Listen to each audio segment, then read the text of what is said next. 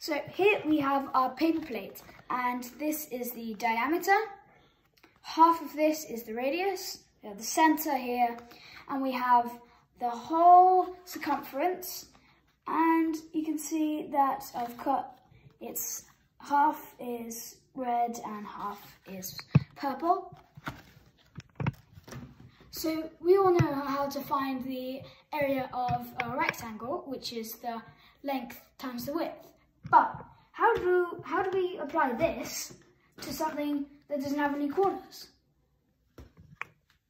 This is what I'll teach you.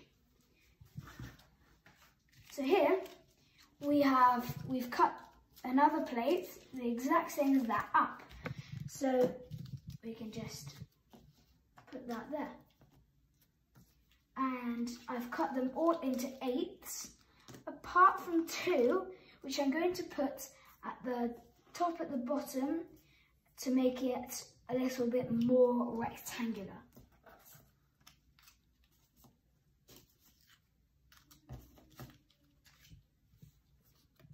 So this is the rough, very rough rectangle.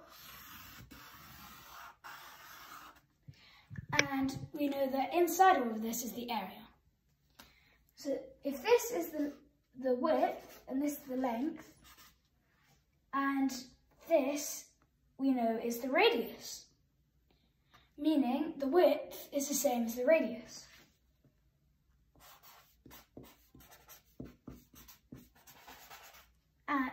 And we also know that the length times the width is the area of the rectangle, and something times the radius is the area of a circle.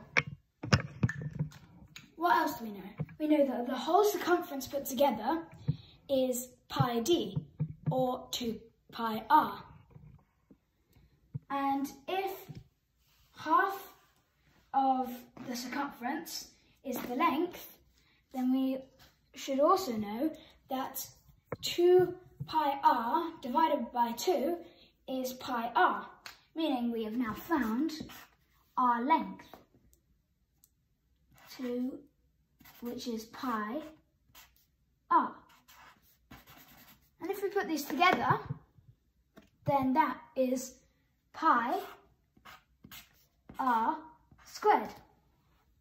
So now we're going to find out the answer by measuring the radius, which is 12 centimeters.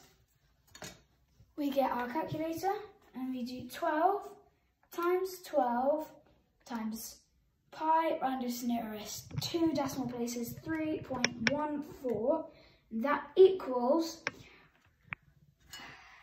so we know that it equals 452.16 centimeters squared.